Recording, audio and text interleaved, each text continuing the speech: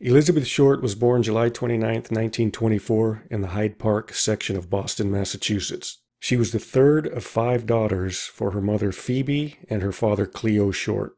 Here on Google Earth, Boston, Massachusetts is over here, and the Hyde Park section of it is right in here. In 1927, her family moved to Portland, Maine, right up here. And then shortly thereafter, the family moved back to Boston, but this time they moved to the Medford section of Boston, Massachusetts, which is in this general area here. Her father built miniature golf courses for a living, but when the stock market crashed in 1929, he couldn't find any more work and he lost all of his money. In 1930, her father's car was discovered at the Charlestown Bridge,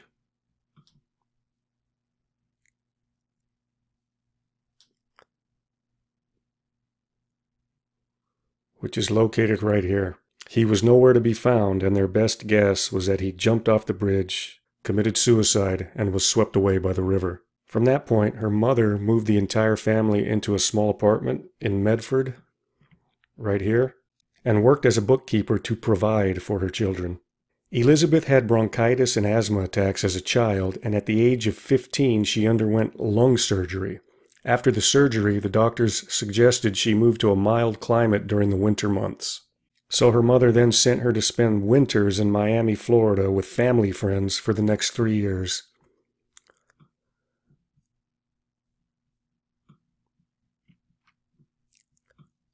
So Elizabeth would spend summers in Boston, and for the winter months, she'd go down to Miami, Florida.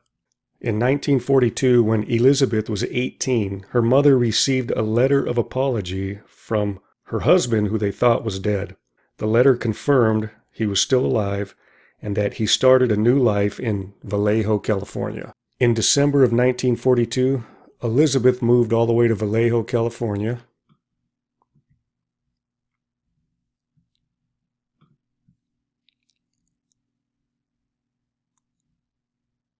which is up here,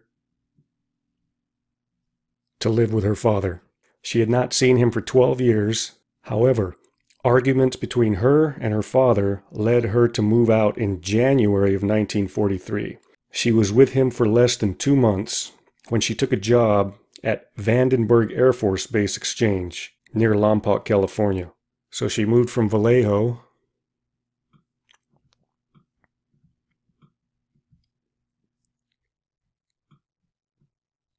down into this area here. Here's Lompoc, and here is Vandenberg Air Force Base, formerly named Camp Cook.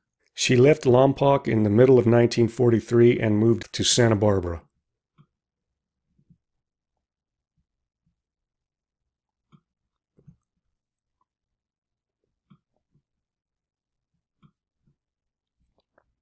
While she was living in Santa Barbara, she was arrested at the age of 19 for underage drinking. And this was her mugshot taken by the Santa Barbara Police Department when she was 19 years old. As a result of this arrest, the police sent her back to Medford, Massachusetts, but she went to Florida instead. While she was in Florida, she met this guy, Major Matthew Michael Gordon Jr. He was a decorated Army Air Force officer. While he was recovering from a plane crash that occurred in India, Elizabeth said he proposed to her in a written letter. She accepted his marriage proposal. However, on August 10, 1945, 1 week before the end of World War II, Gordon died in a second plane crash. 11 months later, Elizabeth relocated to Los Angeles in July of 1946 to visit Army Air Force Lieutenant Joseph Fickling, who she knew from Florida. He was stationed at the Naval Reserve Air Base in Long Beach, California. So she came all the way back here to Los Angeles.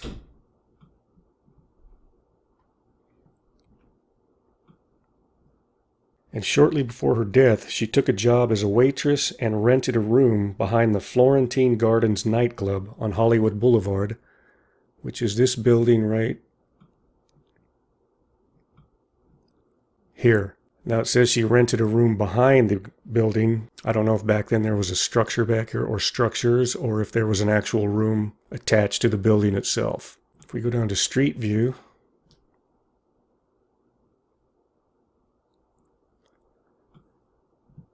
you can see It still has its original name from the 1940s, Florentine Gardens. Gonna exit street view.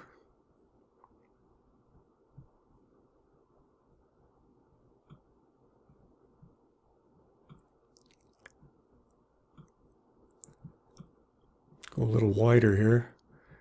So you can see Florentine Gardens here. And she was last seen alive on January 9th, 1947, after being dropped off at the Baltimore Hotel in Los Angeles. She was dropped off by a guy named Robert Manley. He was a 25-year-old married salesman she had been dating. Here's the Baltimore Hotel.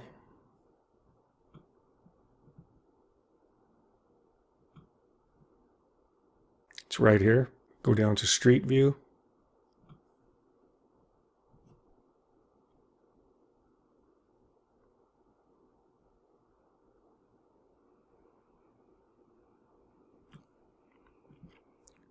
See, it says Baltimore Hotel right here.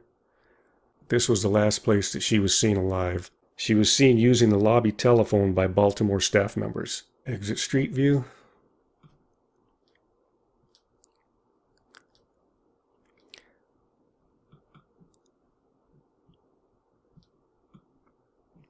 Shortly thereafter, she was allegedly seen at the Crown Grill Cocktail Lounge about a half a mile away, which is right here.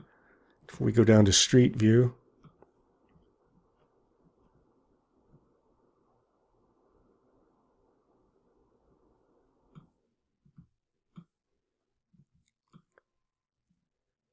it's gone through quite a bit of change since then, but it was one of these that she was allegedly seen at shortly after being seen at the Baltimore Hotel. Exit street view.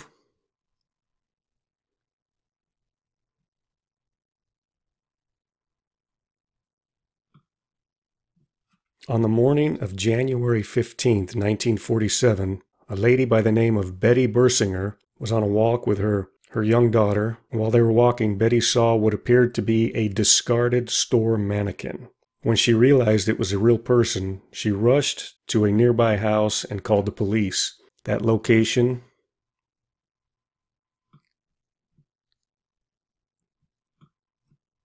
was actually this neighborhood. Back then it was not a neighborhood. The only thing here at the time were sidewalks, driveways, empty lots, and just a couple of houses down at this end of the street. If we get in closer, you can see here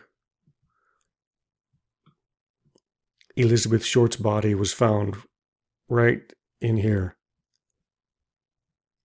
It appeared that her hands would have been up here on this driveway of this neighbor's house, and the rest of her body would have been what is now the lawn of the house right here. She was found right in here.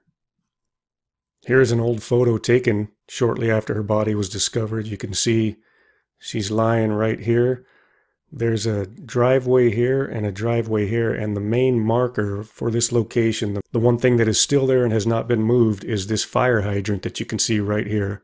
And back here at Google Earth, you can see that fire hydrant sitting right here. So the photo I just showed you was taken from approximately here, pointing in that direction. The vehicles were all parked along here, and her body was resting approximately right here. Now, real quickly, here's a photo of her. She was cut in half. You can see her right hand up here. You can see the driveway through here. So her hands would have been in what is today the neighbor's part of the neighbor's driveway. You can line it up with the driveway across the street here, and you can see the rest of her is what is today the house's front lawn. She was posed for maximum shock effect, which is a telltale sign of a sociopathic killer. Also, the nature of her wounds highly suggested she was murdered by someone with medical or surgical knowledge or experience. If we go to street view,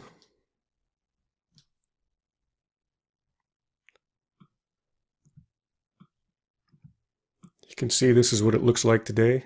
She would have been approximately right in here. If we look a little further, you can see the fire hydrant sitting right there. And today, on the empty lots, you have this house and this house. I'm going to exit street view.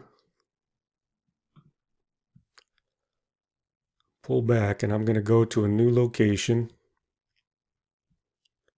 Way up here. And this is what I called the George Hodel house.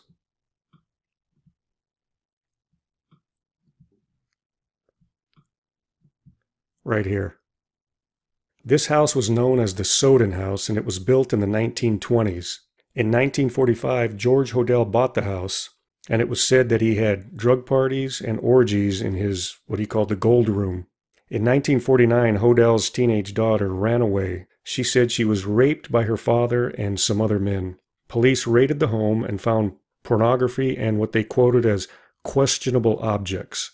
George Hodel was eventually arrested, and when he was questioned by the police, he said that he was, quote, delving into the mystery of love and the universe. And he also said that what he was being accused of was, quote, unclear like a dream. I can't figure out whether someone is hypnotizing me or I am hypnotizing someone. That is a very creepy answer, and I believe wholeheartedly he and other men raped his own daughter. In addition to that, George Hodel was a medical doctor, and he had the medical or surgical knowledge or experience, making him very capable of being able to create the cuts and the wounds that were found on Elizabeth Short's body. George Hodel died in 1999. While going through his things, his son Steve found this photo that he strongly believed to be a photo of Elizabeth Short.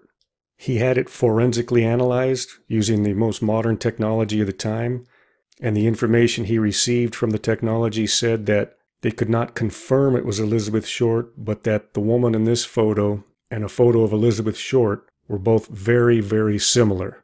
Now, if we view these two photos side by side, the right lower lip of Elizabeth Short's mouth right here in her mugshot does look similar to the right lower lip of the woman in this picture. The nose could be the same if you look closely, but the space between the eyelids and the eyebrows is very close here. It's hard to tell in this photo because her eyes are closed. One thing I noticed, this woman appears to have a mole right here, and I don't see a mole on Elizabeth Short's photo here. The hairline up here could be similar to this one here. The earlobe here in this photo, can't really see it compared to this earlobe, but I could understand why the program said they look very, very similar, but could not confirm that they were the same person. After finding the photo in George Hodel's favorite photo album, his son Steve Hodel was so convinced that his dad George Hodel murdered Elizabeth Short that he wrote a book titled Black Dahlia Avenger. After the book was published, a journalist did some research about it, and he found out that after George Hodel's daughter, which would be Steve Hodel's sister, claimed that she was raped, the district attorney of Los Angeles bugged George Hodel's house. And in a recorded phone conversation with a friend, George Hodel said, quote, supposing I did kill the Black Dahlia, they couldn't prove it now. They can't talk to my secretary anymore because she's dead, end quote. And this was a secretary that nobody could substantiate ever existed. There's one other thing I find interesting. If you look here at the Hodel house, the one that George Hodel lived in, not too far away, right here, you have John Marshall High School. And this photo right here of Elizabeth Short was taken out in front of John Marshall High School. And the one reason I find this photo interesting is that Elizabeth Short spent at least some of her time in a very close proximity to George Hodel's home.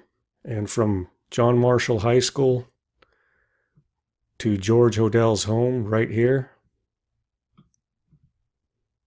is about a mile and a half, or about 1.6 to 2 kilometers. So there you have it, a brief overview of the Elizabeth Short incident that occurred in January of 1947 in Los Angeles, California, right here from Google Earth.